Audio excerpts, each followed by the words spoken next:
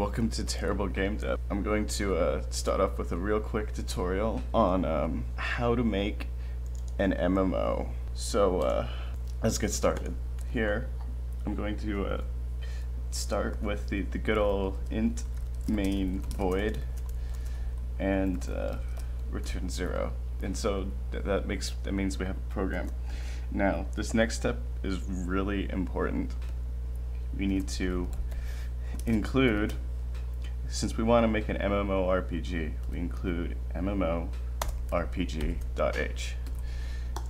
Okay, now inside this header is a very specific namespace called MMO, and inside the MMO is called run MMO.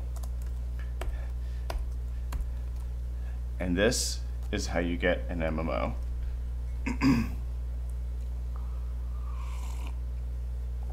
Thank you.